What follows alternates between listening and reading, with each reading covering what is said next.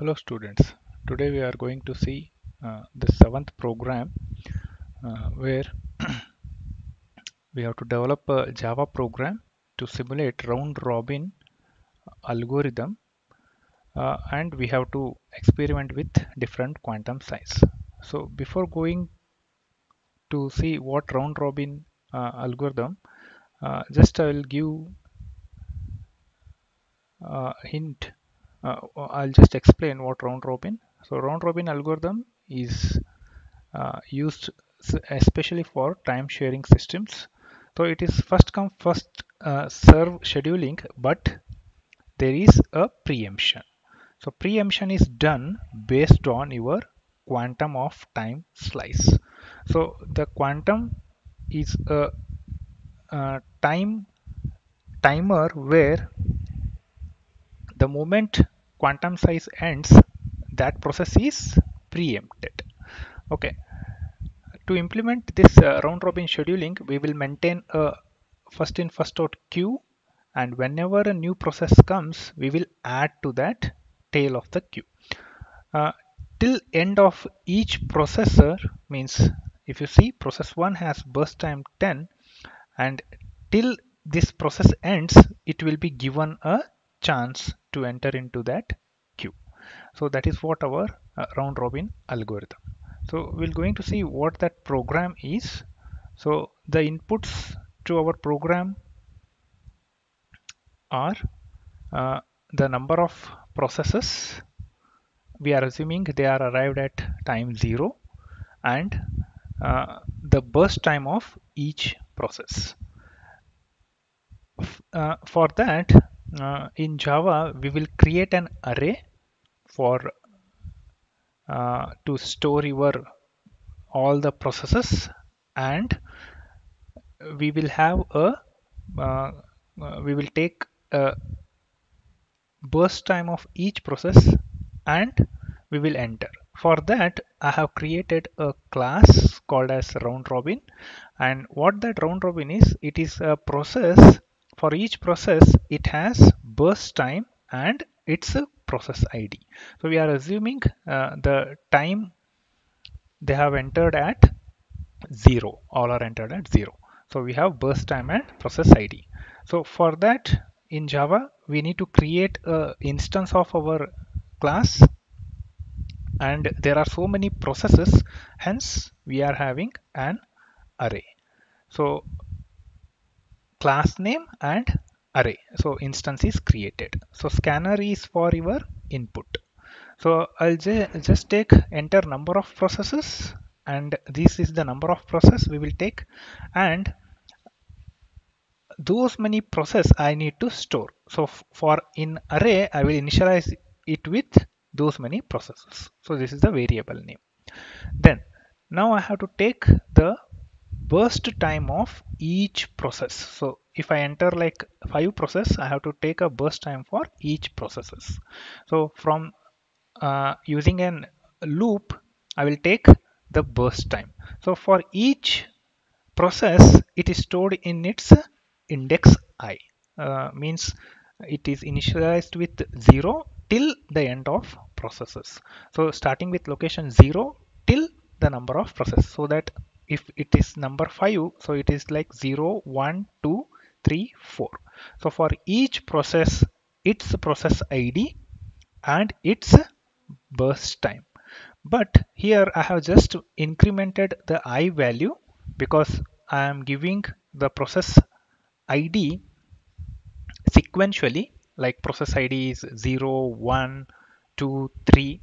That's why I'm incrementing I value. I'm not asking the user, but whereas the burst time I'm taking from user. That's why I'm taking the scanner and integer value. So burst time we are taking it in integer. Okay, so after taking all the processes burst time, now I will ask what is the quantum of size.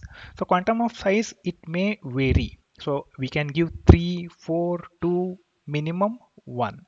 So from 1 to n quantum of size I can give. Okay, so we'll see how it does uh, it changes our program output. Okay, so after the quantum of size, I'll just print what are the things you have entered, like the process ID and burst time, and I will call my function to find out what is the average time, like average waiting time and turnaround time of each process. So means how my algorithm is giving average waiting time and turnaround time. For that, I have to calculate the waiting time and turnaround time of each processes. So I'll just see the algorithm. So whereas I'm just making these variables like the remaining time of each process, then waiting time of each process and turnaround time of each process. Then the sum of waiting time and sum of average waiting time. So I need to find out the average waiting time and turnaround time. So I have initialized with this NP because I'm passing the values from my function, main function,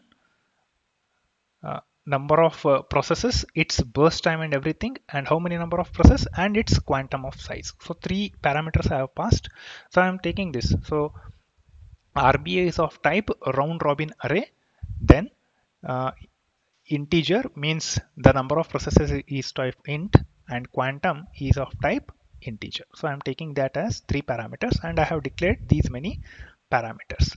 Now first time the remaining time of each process is 10 because it is not entered into any of, still all processes are here at 0 time. The remaining time of each process 1, 2 and 3 is its burst time only.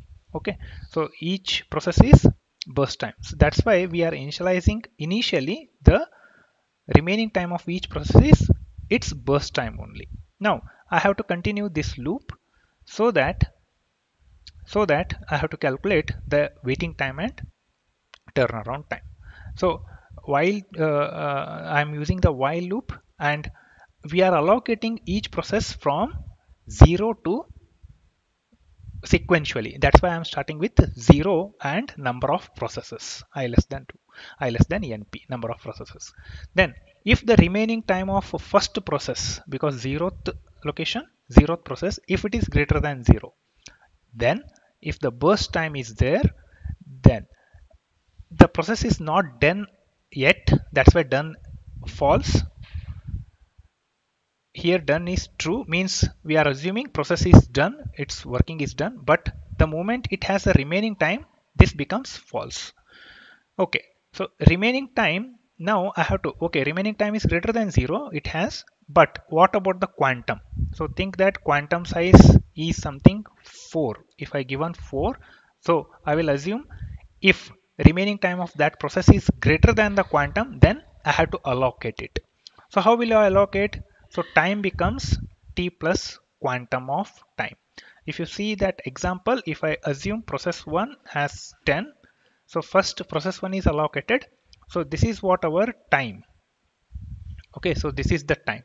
So t initially it was 0. So 0 plus 4 is 4. So process 1, it has executed for 4 quantum of size. Assuming I have given quantum 4.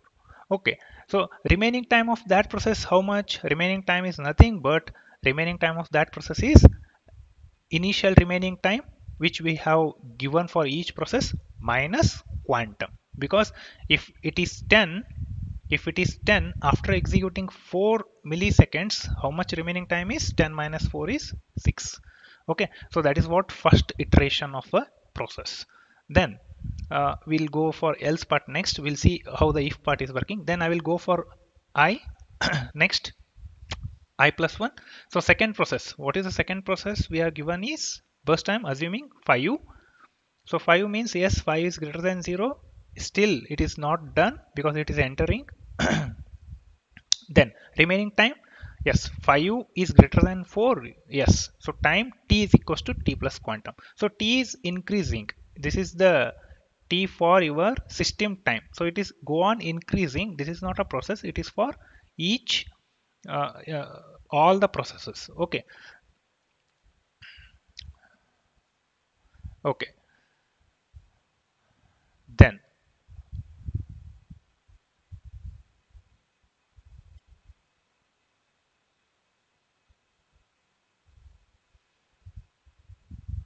Okay, so we will the t is increasing, then the remaining time of process 2 is 1. Again we will continue I equals to I plus plus, then this one I so the second process, then means process 3. 8 is the burst time, 8 minus 8 is again greater than 0, then remaining time is 8, greater than 4 is yes, again t is equals to t plus 4, t plus 4 is 4 plus 4 is 8. Okay, so that third process is executed. Then time is increasing with 4. Again we'll come back. So now the for loop fails, then again it will go for, because I becomes 3, 3 less than 3 is false, then again we will go for while true. That's why we have made while equals to true. Every time it is true, because still the processes are still running. Okay, so we'll see how we will come out of this while loop. Okay, so then again I equals to 0, because after executing each process like 1, 2 and 3, again we have to start with again 1. So that's why I equals to 0. So again remaining time, now the remaining time of that process, 0th process, is how much? It is 6. Okay, so 6, it is greater than 0, yes, then it will continue again. So remaining time is quantum increased, again remaining minus quantum of size. Okay, so that becomes 2. 6 minus 4 is 2. Now then the next process is second process. Okay, so second process, then remaining time, yes, remaining time is greater than 0, 1, but what about quantum? So remaining time is greater than quantum is how much? 4, but remaining time is 1. So it will go to the else part now. So in else part we won't add quantum, because it is not greater than quantum, it is less than. That's why we will add remaining time. That's why t is equals to t plus 1. So we'll see with the Gantt chart how it does. Then after end of this, because we know that process is less than quantum, next time it won't come back. That's why waiting time of that process we will calculate with this formula. Waiting time is equals to total t time, then the burst time of that process. So the moment you calculate, you will get the waiting time of that process. That why ith process we are getting. Then remaining time becomes 0. Okay, so you continue with that whole while loop. What happens is, for each iteration, again the third process. So third process, it has waiting time uh, none, because 4 is the remaining time, 4 minus 4 is 0. So again else part is executed, then it will tell remaining time is 0. Then when you go to the next iteration, like only one process is remaining, so that process is executed and all remaining of waiting time becomes 0. So that time it won't enter into the if loop, then done becomes true, then they will come out of this while. So if everything is executed, all processes are done, then break from this while loop, because all are executed this while. So this is very simple for loop, and within that we have used quantum of size. So after that we have to calculate what is turnaround time and waiting time. So waiting time is already calculated for each process within this for loop, but turnaround time is nothing but waiting time plus burst time. So turnaround time is nothing but waiting time plus uh, burst time of that process. So if you calculate that, you will get each process's turnaround time. But we need average waiting and average turnaround time. So what we have to do is we have to calculate sum of waiting time of each process. So sum of waiting time is nothing but sum of each process plus its waiting time. So we have to add with iteration. Okay, so in the same way, average waiting time. So we will get average. How? This is sum of waiting time divided by number of processes. So if you divide it with number of process, you will get average waiting time and average turnaround time. So after getting that, you just print what is the average waiting time and turnaround time. So we'll just see what is the mm, output after running this code. So just run this. So what is the how many number of processes is 3. Then for each process burst time is 10, 5 and 8. What is the quantum size? 4. I am giving C. So we are giving turnaround time this. So we won't get a Gantt chart here. What we will get is the direct output. So Gantt chart, just see what is the Gantt chart. If you observe the output, uh, process ID is process 1 finished waiting time is 13. Okay. So waiting time of process 1 you can calculate here. I have drawn the Gantt chart. So I have drawn the Gantt chart. You can calculate the waiting time and turnaround time. So this is the Gantt chart you will get. Then if you see, the wait,